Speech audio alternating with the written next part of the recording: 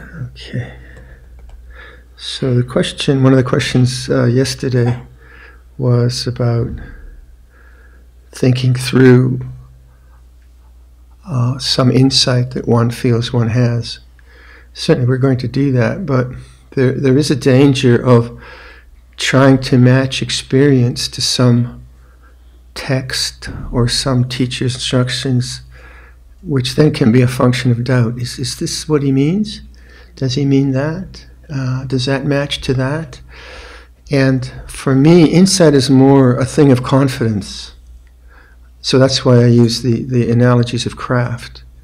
They make a lot of sense to me. So I've just figured out how to do a herringbone design as I keep yakking away here. And it's very complicated when you're trying to get it from a book. I don't have a teacher, but there is YouTube. And so I struggle and struggle and struggle, and it doesn't work, and then click. So I have insight because it's pragmatic. I understand how it works. Now I can explain it afterwards, or not, but I know how it works. And the more I do it, it gets kind of embodied.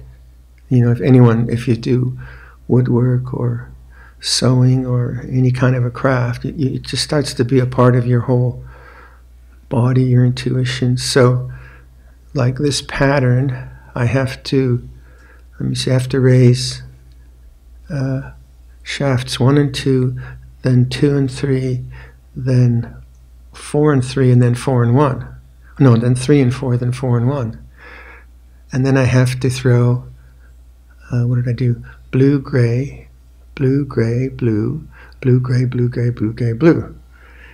And so on and so forth. And then I have to, so that sounds complicated, but it's not. You know, once you get it going, and then I just know, oh, that's the wrong leg, or no, that color sequence is wrong, and it becomes a part of my being, as it were, my body. And I think that's what I think insight is about.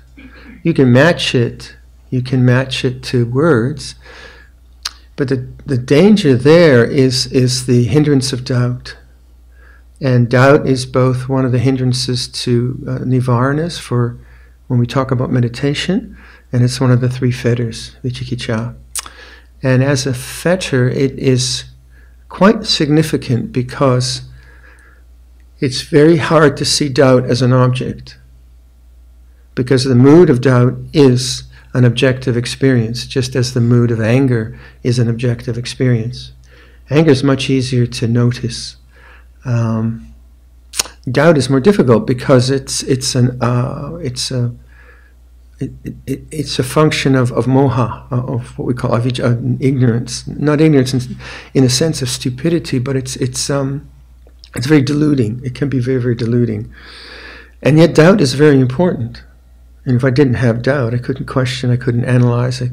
So it's not a dismissal of doubt, but in terms of realizing the silence and peace of being or transcendence, doubt is, if you take it in terms of like objective movement, doubt is unpleasant to the intellectual who is comfortable with conclusions.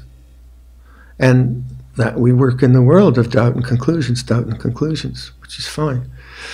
But in this sense, the problem becomes one of constantly being engaged with thinking. And as long as I'm engaged with sankhara, called thought, I cannot realize the asankata, the unconditioned. So that's the logic of it.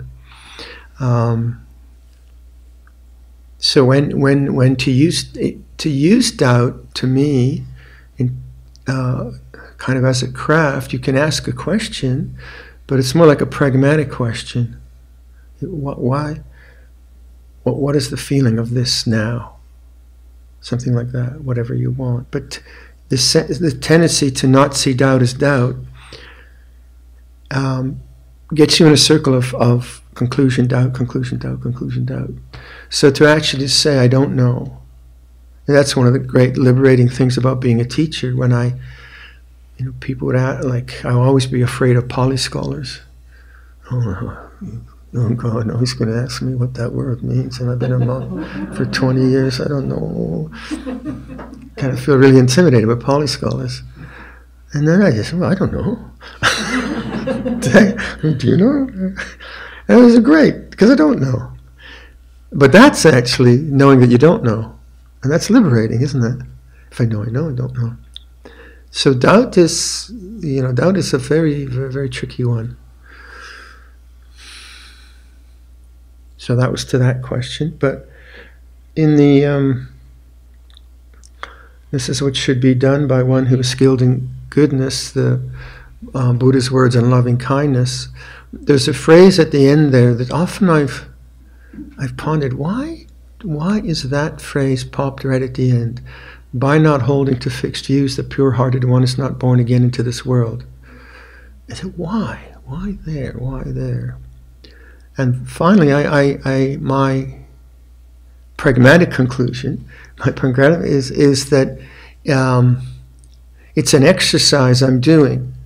If I follow that sutta and I just agree with it as beautiful principles, inspiring ideals, then sure, we all can agree to that.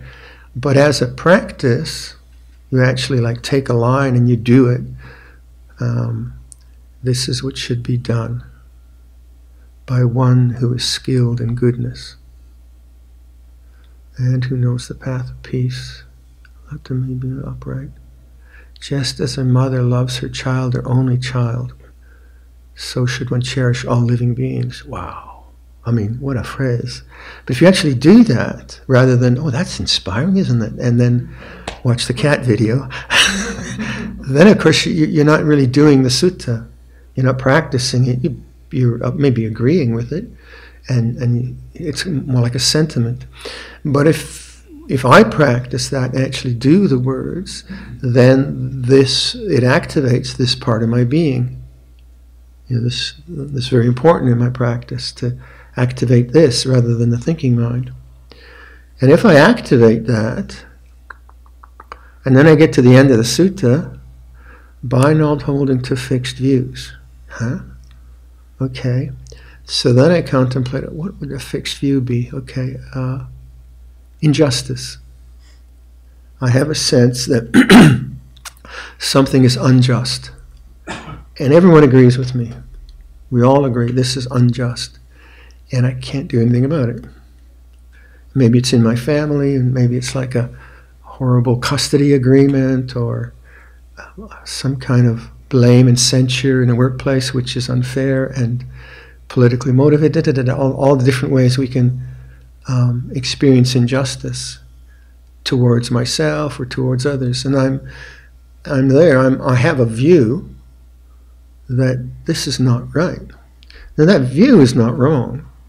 There's nothing wrong with that. And if we didn't have those views, we wouldn't have a kind of system of social justice. But here, what is holding to fixed views would be that view would come up as memory, and then it would stimulate thinking. It's not fair, it's not right, it's obviously irrational, it's just no good, and I really don't like this. And why is it that when we hold views, they stimulate a strong sense of self? I don't know. I don't think Bruno does that. Right? I can't figure it out. Have you ever thought about that? You just observe your mind having an opinion and making a problem out of it. What? Why would it do that? That's really weird. But there it is. That's how it works. I didn't design it. I don't know who designed this. And that's what we mean by attachment, that thinking process. So what to do? Well, if I'm following that sutta, and let's say I've embodied that beginning part of the sutta to here, to my heart, to what it actually feels like to cherish all living beings, then I'll notice that the thinking of my sense of injustice isn't thought. So then I can practice going back to the heart. So the injustice comes up as memory, it's stimulated by someone saying something, a news event, and then that stimulates this held position. Shouldn't be this way. Held position, I'm not saying it's wrong. I'm not saying we live in some kind of complacent cave type existence. But how do you, so what I'm saying pragmatically, how do you actually work with something like that? Well, you lay down in yoga nidra, or you sit in your chair, and now you just watch that, the thinking mind being stimulated by that memory. And then, where is that? Oh yeah, certainly pressure in the head. And then you allow your attention to try to float down through the throat, down into the body. Let it float down. And I don't know how to describe that either. People say, what do you mean? What do you do? I don't know. I just do it. So the only imagery I can get is you allow attention to kind of sink through the throat, down and abide here. Now again, this is just my weaving. The held view will be constantly stimulated by information, so it'll come up in that same thinking pattern.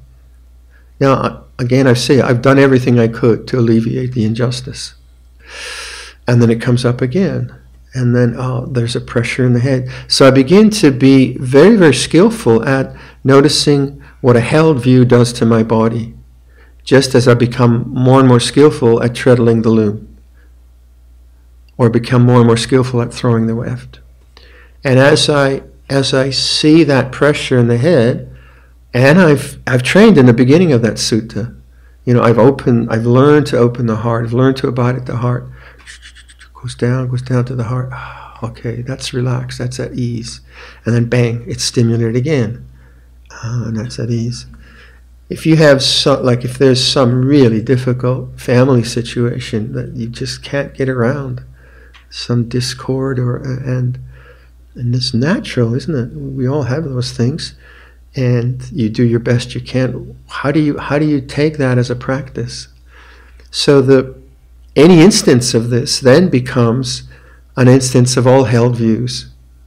You begin to understand, okay, that's how I can work with that. And then you will be better at talking, no doubt. You'll have a much clearer ability to speak into the injustice if you're given the opportunity. So it doesn't negate intelligence. Actually, I think it heightens it, because you're not holding to a fixed view. And then take that to any fixed view. You have a view of self-disparagement based on self-criticism.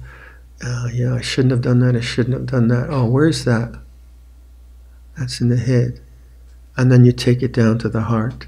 So you got to do the first part of the practice and somehow aliven or make alive, or what's the word, embody the feeling of compassion and openness and so on. So many people don't, they're not so alive there. They're very, very much into the thinking mind. And if life is analytical and you're using the brain a lot for analysis, then that's going to be, it's the place it kind of goes to.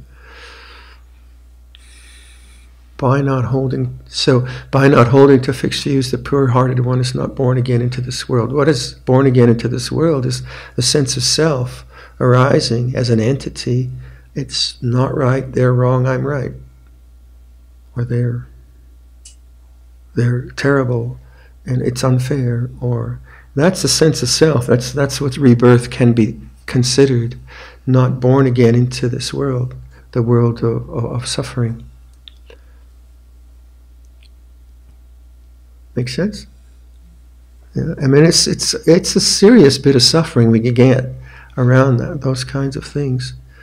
So that is really what, like in Theravada Buddhism, especially in Thailand, Ajahn Chah, they would talk a lot about the 8 worldly winds: praise and blame, gain and loss, good fortune, misfortune, pain, pleasure, these dualities that are just part of samsaric existence. Praise and blame, success, failure, they come and they go, and there's no way, you cannot, if you have one, you're going to have the other. And that is one of the great stumbling blocks of realizing that which transcends the worldly dharmas.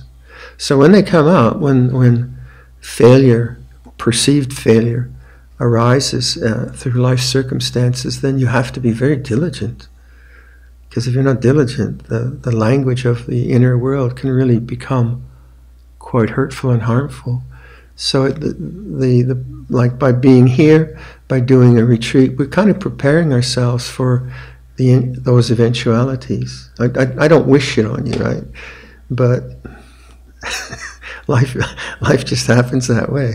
And then because you've maybe have a sense of how to do it, we have more body awareness, then we need to create a space in our normal lives where we can stop and witness and allow these things to be known in this way. Because if you don't give it time, it just gets pushed down and pushed down and pushed down, and it'll come up, or it'll feel as stress. So, like I keep saying to everyone, what's the best way to improve your practice? Do morning practice. If you want to meditate, meditate. If you don't want to meditate, and it's so important, because then, like you notice now, if a memory of something that happened to you this year, a very painful memory comes up, you can really work with it, can't you? Because you don't have to be a personality. You can really be with it and understand it. And so that's our opportunity. But you want to obviously carry that throughout your life. Okay? So let's do some meditation.